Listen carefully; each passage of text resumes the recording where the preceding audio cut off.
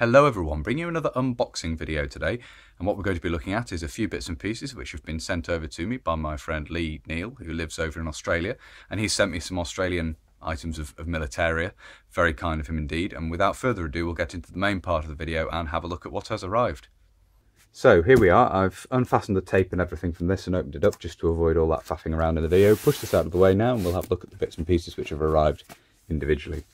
So we have here Australian Military Forces Infantry Training, Volume 4, Part 2 of the Platoon from 1967, so middle years of the Vietnam War. Thank you very much, Leigh. I think this is going to be a fantastic resource for understanding Australian platoon tactics of the time period. So a typical platoon defended locality, the platoon headquarters and the disposition of the different sections there. I'll flick through, see what else we can find, just as by way of an example. Section on navigation, tropical navigation. Some diagrams and tables in here. A radio and line diagram, rifle company.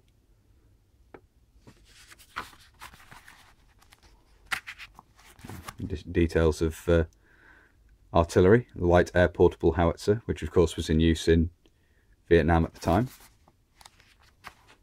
Different vehicles and weaponry.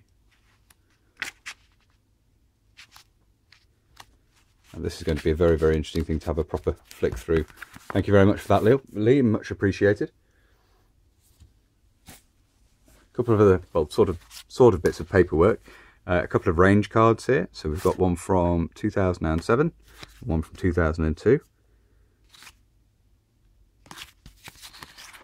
And then on the back here we have a guide for judging distance, different markers for different features.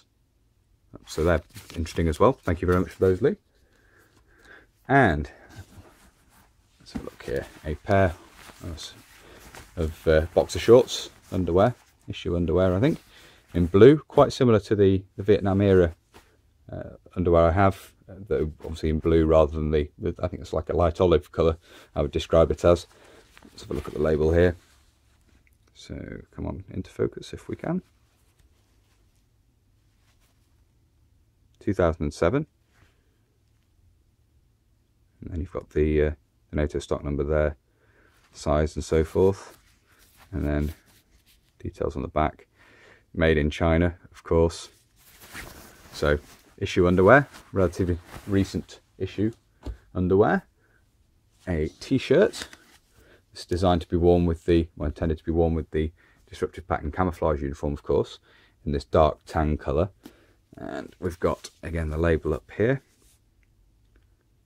Walkabout, presumably the manufacturer. Good name for a company, that. Size medium. And we've got the date there of 2010. So again, quite recent. Made in Australia in this instance. That's a lovely thing as well. Thank you for that, Leigh. And then we have some disruptive pattern camouflage uniform itself. A shirt or jacket, which is nice, including insignia. This out here. So last name Foggy, I think, in the name tag there. Hope I'm pronouncing that right.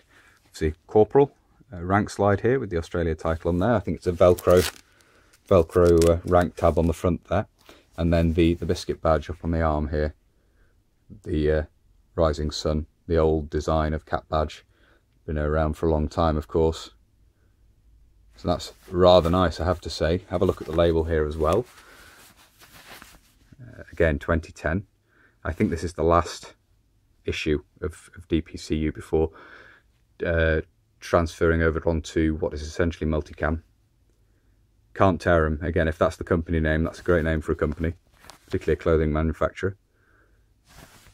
And quite nice design with these vertical zipped chest pockets, which of course is advantageous because if you're wearing web gear you can get in underneath the braces, the suspenders of your web equipment if you've got those sort of chest pockets like that. It's a good design for when you're wearing web gear over the top of it, or web equipment over the top of it. And then we have an arm pocket there and the same on the other side, and presumably Velcro for attaching more insignia there should you need to.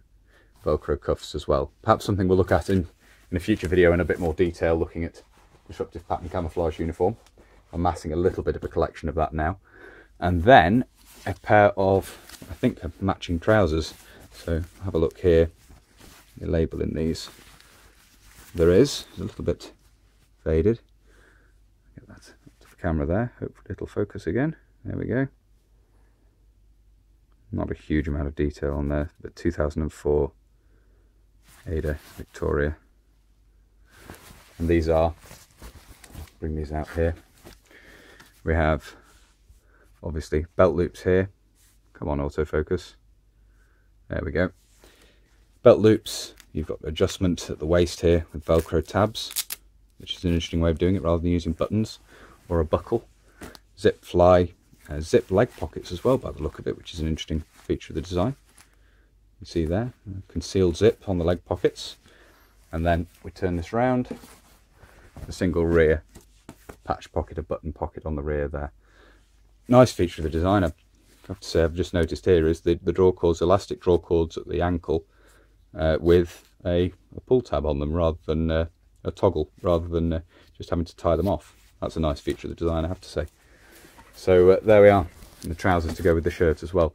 Thank you very much indeed for this lot, Leigh. Very much appreciated, and I look forward to trying these on, seeing if they fit, and having a look at them in more detail. Thank you very much indeed. So there we are. Thank you very much once again, Leigh, not only for what you sent me in the video here, but also the advice and so forth you've provided me regarding Australian military kit and so forth. It's greatly appreciated, as well as sending me bits and pieces like this. So thank you very much once again. For those of you who've watched this video and have enjoyed it and would like to see more of this sort of thing, please do consider subscribing to the channel if you haven't already. And whether you're newly subscribing or you've previously subscribed, please do make sure you hit the little bell, little notification button down below, which will, of course, alert you when I upload future videos. If you really like my uploads and you would like to support the channel, you can. Both Patreon and PayPal are linked down below. And as ever, a huge thank you to everybody who supports the channel using those two methods. It's greatly appreciated, as I always say. If you'd like to follow the channel on social media, you can. Facebook, Instagram and Twitter are all linked down below. And if you'd like to get in touch but you don't really use social media, there is of course an email address down there as well. But that's everything for this video, so until next time, bye for now.